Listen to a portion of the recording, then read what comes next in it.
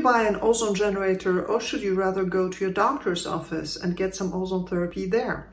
I'm Paula, the crazy ozone lady, and in this video I will tell you how you can find out whether it makes sense to invest in your own ozone equipment or not. Well, you might think, hold on a second, you're the crazy ozone lady, so of course you will tell me to get my own ozone equipment, right?